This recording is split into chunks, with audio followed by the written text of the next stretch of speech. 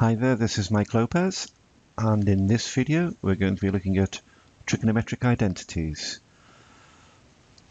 Let's start with an example, shall we? How about a voltage signal Vs is equal to 10 times the sine of t times the cos of t.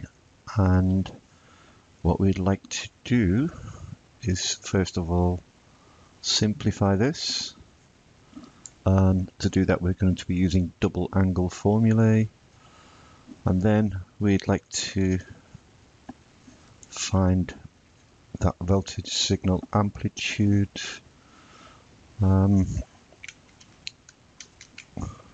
when time is equal to 3 pi by 2.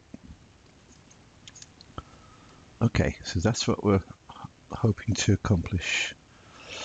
Now then, so we look in the table of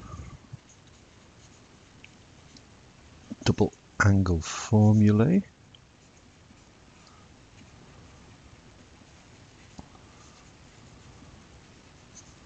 Double angle formulae, and we see this identity. The sine of 2t equals 2 times the sine of t times the cos of t. Okay, so what we're hoping to do is to convert this to look something like this. Now, to be able to do that, of course, we can multiply this thing by 5. Well, if we do that, of course, to make it actually equal on both sides, we need to also multiply this thing by 5. Though over on the right hand side, that's then going to give us 10 sine t cos t, which is what our initial problem is. Okay, so that's what we do. So we're going to write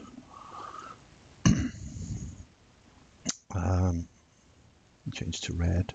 So we're going to write 5 sine 2t equals 10 sine t cos t. So therefore, we pretty much have simplified the thing. That is a representation of our voltage signal here, a simplification of it. Okay, so we only have one trig term, sine, rather than two here. We've got sine and cos.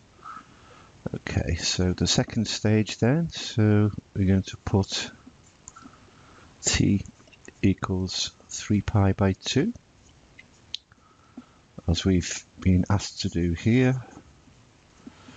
Okay, which then is going to give us Vs equals 5 sine of 2 lots of t. 2 lots of, well, let's use brackets, 3 pi by 2, like so.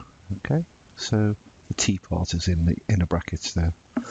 And what we notice is, of course, that those 2's will cancel, and we end up with Vs equals 5 times the sine of 3 pi. Okay, and then we go ahead and simplify further. The sine of 3 pi is 0, so this is 5 times 0, which of course is 0. And because we're dealing with voltage up here, the answer is 0 volts. Okay, let's now have a look at a second example. Okay, e.g., why don't we try to simplify IS? Okay, supply current is equal to the sine of I1 times the cos of I2 plus the cos of I1 times the sine of I2. Okay, this thing is in amps, so we can put amps on the end there. And to solve this, we just refer to our table of compound, not double angle, but compound angle formulae. Okay, so when we go away and inspect that, what we notice is that the sine of A plus B is equal to the sine of A cos B plus cos of A times the sine of B. And what we're noticing is that this looks very much like what's up here. So we've got sine cos plus sine cos. That term is that one. That term there is that one, etc.